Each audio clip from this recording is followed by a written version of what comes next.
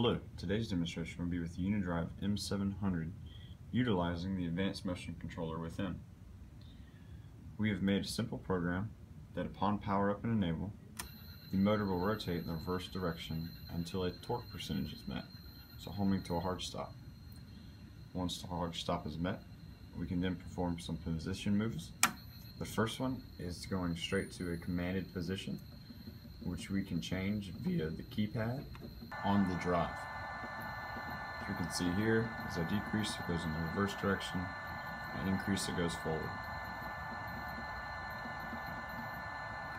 We then have an analog position move, which as I move this potentiometer, the motor will follow to a proportional position.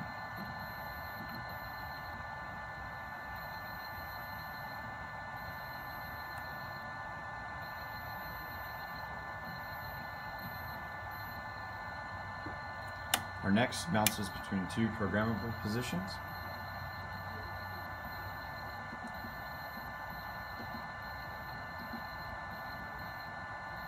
Which, as you see, they're getting shorter,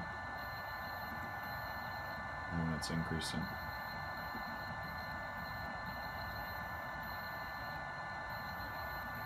Thank you, and I hope you enjoy.